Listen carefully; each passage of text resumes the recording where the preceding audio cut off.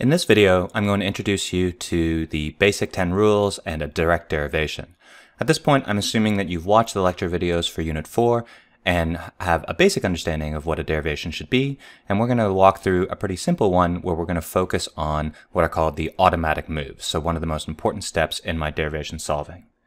So a derivation essentially has three columns to it. First, we have the line numbers, where we indicate what line we're talking about so that we can reference. Then we have the main column, which is where we're going to put all our symbolic language. And then we have the third column, which is where we write actually what it is that we're doing. Now, whenever we start a derivation, we always write our show line. So in this case, we always want to write what it is that our goal at the time is, what I actually want to do. And so here I have three premises, premise 1, 2, 3, I have four premises, and then I have a conclusion. And my goal is to show that from the truth of these premises, which I assume, that the conclusion follows. That is, I want to show this is a valid argument. So I want to show W or not T is true, given my premises are all true. And so I don't have to state anything about the fact that my premises are true, I actually just get to assume that. So I'm going to write down the show line and I'm going to proceed directly and hope to solve this derivation in what is called a direct derivation, which is we get precisely what we want, and I'm only going to use the basic 10 rules. Now, my basic 10 rules are divided into introduction and rules and elimination rules. Elimination rules are typically what we use for automatic moves. So that means whenever we look at a premise, we see what main connective it is, and then I ask what the associated elimination rule here is. So here's the main connective of the first premise, here's the main connective of the second premise, here's the main connective for the third, and here's the main connective for the fourth.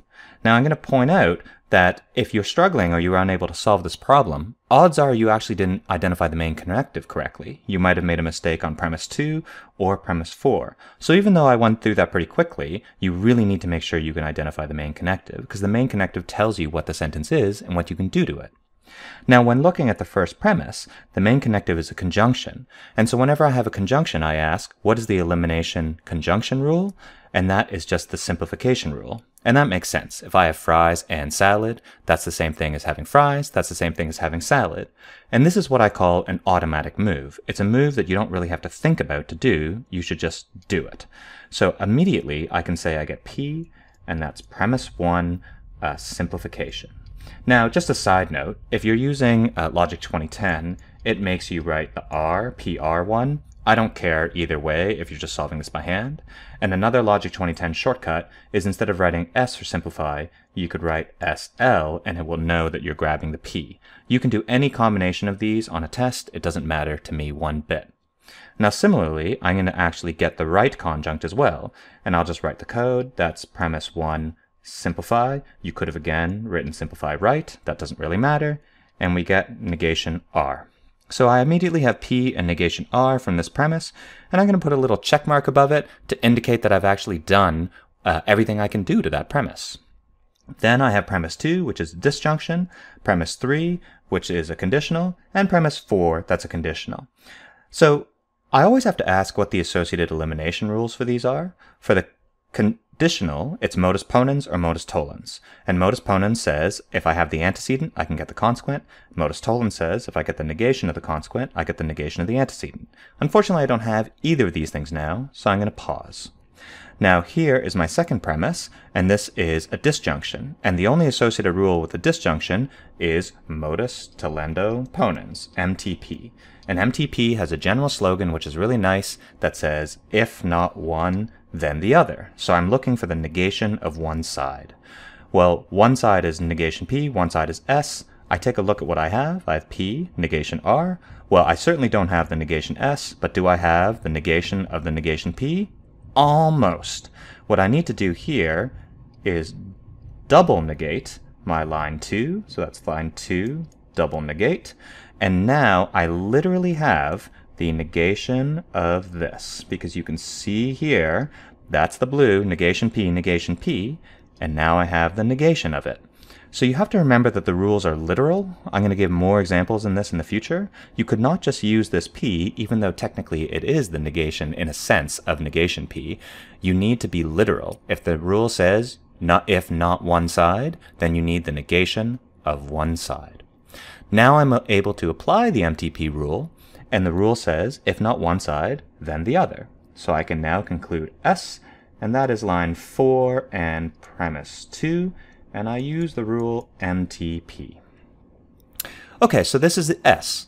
Now, whenever you get something, you want to look elsewhere in the proof to say, hey, do I have this option to sort of do something with? So here I have an S, that's over here, but notice I also have this negation R, and that's over here. So earlier I was sort of just trying to get through this, but I said, oh, I don't have the negation of the consequent, but it turns out I do. So I'll highlight that, and here.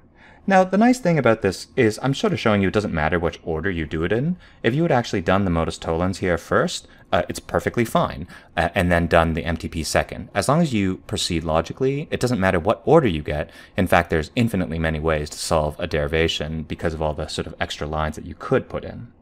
So now this negation R, that's the opposite of the consequent. So modus tollens said if you have the negation of the consequent, you get the negation of the antecedent. That's an inference rule, so I immediately get not Q. And that follows from line 3, premise 3, modus tollens. So now my two lines that I have new are line 5 and 6. I have the S and not Q, but that's actually pretty nice because if I look over here, S and not Q is the antecedent of this entire conditional statement. So all I have to do to build the conjunction is introduce the conjunction, and the conjunction introduction rule is just a join.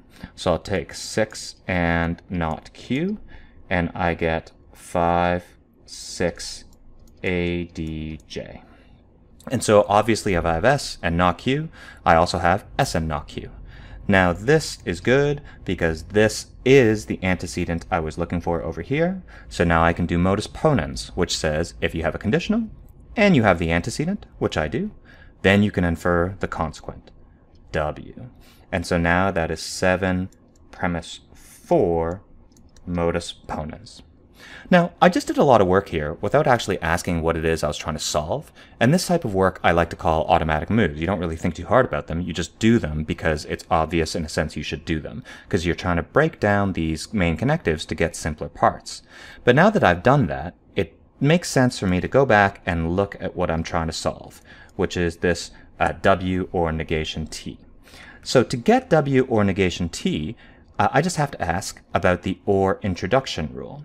And the OR introduction rule is a rule that lots of students sort of mess up at first, but then becomes probably your favorite rule. It's called addition. And addition says, if you want to build an OR statement, you just need one side. So in this case, clearly the side I'm going to shoot for is W. Why? Well, because I already have it. And T doesn't appear anywhere else in my derivation. So I'm going to search for W. I have it. And according to the add rule, if I have W, I can immediately infer W or anything I want. So I'm going to, of course, add negation T. Now, a direct derivation is when you get exactly what you wanted. So here I wanted to show W or not T, and I proved W or not T does indeed follow. So I could add another line here. I could say on line 9 I got a direct derivation, and that's totally fine. But that's actually a little inefficient, so I'll just scribble it out just in case.